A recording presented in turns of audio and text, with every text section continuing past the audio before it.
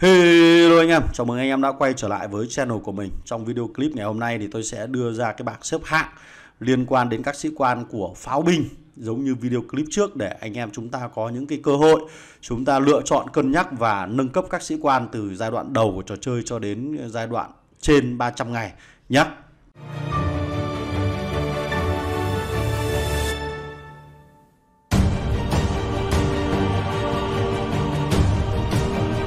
Rồi, trước khi đi vào phần tiếp theo của video clip thì mình tuyên bố rõ là trong toàn bộ cái phần sau của video clip này là mang tính chủ quan cá nhân của mình khi đưa ra các nhận định cũng như là việc bố trí, sắp xếp và đánh giá các sĩ quan theo thứ hạng, giống như ở trong cái video clip về các đơn vị sĩ quan dành cho xe tăng anh em nhé, và toàn bộ chỉ là tham khảo. Rồi thì thực ra là mình cũng không định làm về danh sách các sĩ quan pháo binh được sắp xếp theo thứ hạng giống như là các danh sách của xe tăng, là bởi vì các sĩ quan cho pháo binh thì hiện tại chúng ta mới có được 6 cái sĩ quan và chuyên dành cho pháo. Ngoài ra thì đối với những anh em chơi hệ pháo thì chúng ta cũng sẽ cần phải có đi kèm thêm những sĩ quan mà ở dạng linh hoạt để chúng ta có thể phối hợp được, tận dụng tối đa được năng lực của các đơn vị về pháo binh. Thế cho nên là đối với cái video này thì mình cảm thấy nó vẫn hơi lấn cấn ở cái vấn đề về xếp hạng các sĩ quan dành cho đơn vị về pháo, bởi vì đâu đó nó sẽ có một chút vướng, gọi là hơi ngượng nghịu khi mà chúng ta ép nó vào trong các cái đơn vị về pháo. Tuy nhiên cũng có một vài các sĩ quan thì nó rất là tuyệt vời cho các đơn vị về pháo nhé. Rồi, thế thì đầu tiên thì mình cũng sẽ phân chia các sĩ quan theo các chức năng của nó, ví dụ như là chuyên để phòng thủ và tấn công ở trên chiến trường. Ngoài ra thì nó còn có một cái hệ nữa là hệ tấn công các công trình phòng thủ. Đấy, công thành nhé. Thế tuy nhiên là mình sẽ ghép cái công thành và cái phần tấn công các công trình phòng thủ cũng như là phần tấn công trên chiến trường vào làm một. Mình gọi là xích mốt, bởi vì là vừa công thành vừa bắn nhau trên ngoài cánh đồng cả. Ok, thì nó sẽ đỡ rườm rà và nó sẽ đỡ khó hiểu hơn so với anh em. Rồi, đầu tiên thì chúng ta cũng theo cái logic bình thường ở trong trò chơi game của anh em, là đối với những anh em bắt đầu từ đầu, chúng ta trước khi cái máy chủ của chúng ta đạt 182 ngày để chúng ta có thể mở thêm các đơn vị về đơn vị hiện đại này, hoặc là thêm các sĩ quan nữa.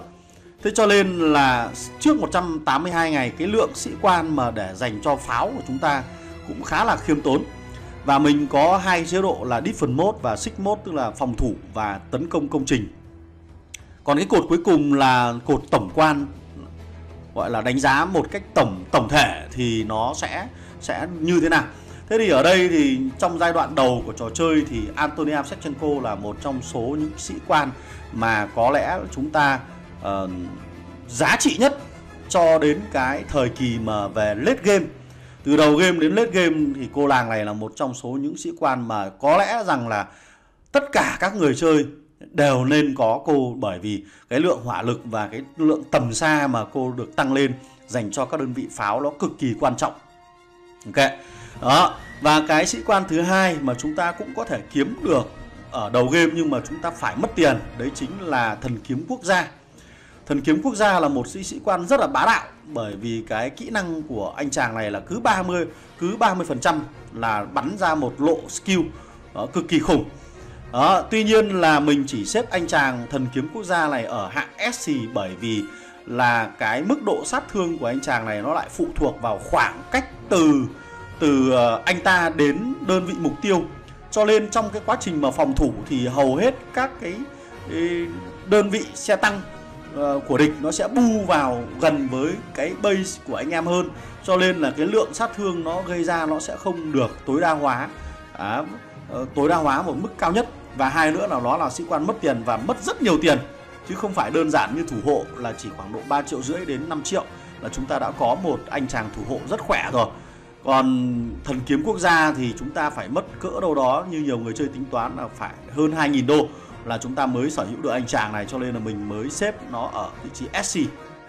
Được chưa? Đó. Và ở cái chế độ phòng thủ thì chúng ta không nên bỏ qua Tử Xà Úc Châu. Anh chàng này là một anh chàng rất là đa năng. có thể triển khai cho xe tăng cũng như có thể triển khai cho đơn vị pháo. Và trong cái vai trò về phòng thủ thì cái bộ kỹ năng của anh chàng này nó phát huy được tối đa. Bởi vì hầu hết chúng ta sẽ sử dụng anh chàng này cho các đơn vị về pháo chống tăng, thì khi đó là cái việc phòng thủ nó sẽ cực kỳ là tuyệt vời. Liên quan đến phòng thủ nữa thì chúng ta không thể bỏ qua cái cô nàng Percy. Bởi vì Percy là một trong số những sĩ quan miễn phí ở trong giai đoạn đầu của trò chơi. Chúng ta chỉ cần nâng cấp một sĩ quan bất kỳ lên level 60 là đã có sở hữu Percy với max skill rồi. Còn cỗ máy tác chiến là một trong số những sĩ quan mà có thể búp cái tốc độ nạp đạn cho pháo binh, một trong số những chỉ số rất quan trọng ảnh hưởng đến cái hỏa lực của pháo. Khi pháo mà bắn càng nhanh thì lượng sát thương gây ra càng lớn.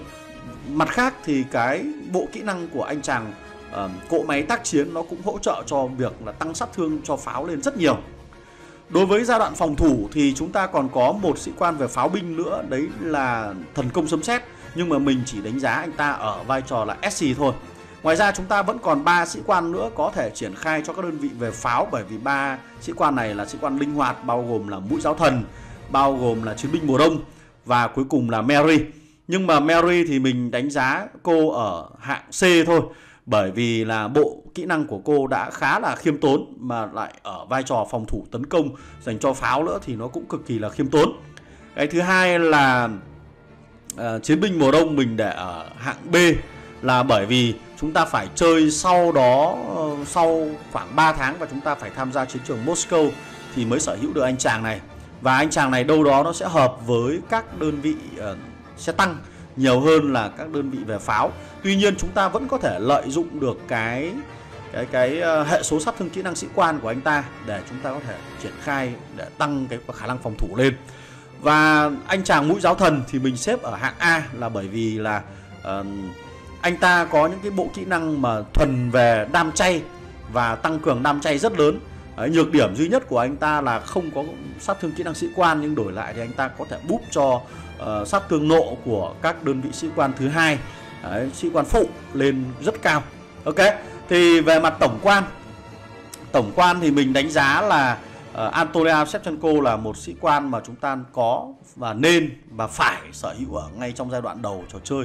Sau đó là đến thần kiếm quốc gia, và cuối cùng là cỗ máy chiến tranh. Đấy, 3 cái sĩ quan này ở vị trí S cộng trong giai đoạn đầu của trò chơi nó rất là khỏe.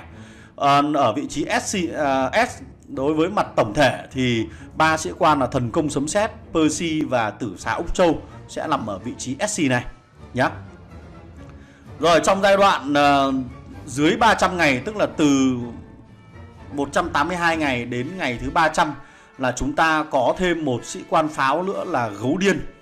Thế thì gấu điên thì nó sẽ phù hợp với những đơn vị dàn phóng tên lửa là 1 và những đơn vị về pháo binh là 2 vẫn có thể phù hợp được nhé. Và gấu điên thì mình đánh giá anh chàng này đối với cái mức mà xếp hạng về phòng thủ thì mình chỉ đánh giá anh ta ở mức S cộng thôi, S thôi, xin lỗi nhé. Bởi vì anh chàng này nó sẽ phù hợp với cái việc là tấn công ngoài chiến trường là chính đó. Chứ còn nếu như mà chúng ta cho về phòng thủ mà sử dụng dàn phóng tên lửa để phòng thủ thì nó cũng là một cái gì đó nó hơi khập khiễng đó. Tuy nhiên là chúng ta cũng có ở miễn cưỡng nó ép về cái trạng thái phòng thủ được. Nhưng mà để lên hạng S cộng thì có lẽ là so với 4 cái sĩ quan bên trên thì nó không thể bằng được. Bởi vì là chúng ta lại phải đầu tư 720 tượng vàng vào. Ok. Nhưng mà anh ta lại rất phù hợp cho vai trò là tấn công. Và cụ thể là tấn công các công trình phòng thủ nữa thì cực kỳ là tuyệt vời nhá. Đó, thì xứng đáng là ở vị trí S cộng. Còn về mặt tổng quan thì cũng giống như là cái bảng xếp hạng trước 182 ngày. Thì khi mà có xuất hiện gấu điên thì anh chàng này ở vị trí S cộng số 1. Ok. Sau đó đến Percy, đến thần công sấm sét và cuối cùng là tử xá Úc Châu. Còn ở đây chúng ta có thể để ý thấy rằng là đối với cái phần công nhà và tấn công ở bên ngoài chiến trường mở thì tử xá Úc Châu lại không được đánh giá cao lắm. Anh ta chỉ xứng đáng ở vị trí B thôi. Bởi vì là triển khai tử xá Úc Châu cho các đơn vị về pháo mà dắt ra ngoài chiến trường. Thì pháo ở đây thì chủ yếu là pháo chống tăng của sư đoàn tiên phong thôi. Mà dắt ra chiến trường thì nó khá là yếu đuối. trước các đơn vị pháo của Liên minh Tự do và pháo của Đảng Trật tự. Mà hai đơn vị pháo đấy thì các sĩ quan bên trên thì nó lại đảm nhận được cái vai trò của nó rất là lớn nhá. Đó, và cuối cùng là đến cái phần các máy chủ mà trên 300 ngày. Các máy chủ trên 300 ngày thì chúng ta sẽ có thêm 3 cái sĩ quan nữa. Đấy là Thiên Lý Nhãn là một, cái thứ hai là Ngọn Lửa Bạch Kim, và cái thứ ba là Lữ Thần Công Lý. Thế thì Lữ Thần Công Lý cũng là một trong số những sĩ quan linh hoạt mà chúng ta có thể triển khai được cho các đơn vị về pháo binh. Tuy nhiên thì mình chỉ đánh giá cô ở mức là B, hoặc thậm chí ở đâu đó có thể triển khai cô cho mức A. Mức A được chưa? Đấy, lên đến hạng A được nhá, bởi vì cái hệ số sát thương của cô nó cực kỳ lớn. Đó, và pháo binh thì có thể tận dụng được cái hệ số này. Đấy. Còn khi mà có Ngọn Lửa Bạch Kim và thêm cái sĩ quan là Thiên Lý Nhãn thì cái bảng xếp hạng của chúng ta nó đã có sự thay đổi rõ rệt, bởi vì hai cái sĩ quan này nó cực kỳ là tốt nhá.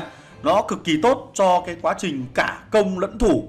Trong đó Ngọn Lửa Bạch Kim sẽ phù hợp nhất cho cái chế độ phòng thủ, và anh ta có thể gây được lượng sát thương cực kỳ lớn. Cho nên mình vẫn đánh giá rất cao về cái anh chàng này khi mà để ở trạng thái phòng thủ nhá.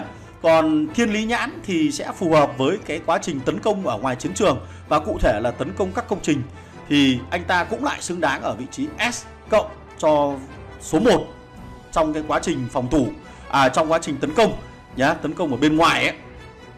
Đó. Thế thì ở đây thì mình cũng có một cái phần lăn tăn khi mà xếp Thần Công Sấm Sét ở hạng A đối với cái quá trình tấn công bên ngoài. Đấy, và Percy thì lại ở hạng S.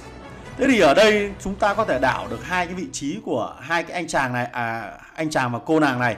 Tuy nhiên thì mình vẫn đánh giá cao Percy hơn, bởi vì Percy là sĩ quan free. Đó. Tuy nhiên nó lại có một cái vấn đề là chơi đến 300 ngày thì chúng ta sẽ có nhiều sĩ quan để chúng ta có thể lựa chọn cho đơn vị pháo, mà hầu hết thì trên 300 ngày thì số lượng pháo ở trong đội hình của chúng ta cũng sẽ bị giảm đi. Đó, giảm đi. Cho nên là hầu hết là mình tính là gì? Trong cái giai đoạn sau 300 ngày này là hầu hết tất cả anh em đều chơi những sĩ quan ở hạng S cộng.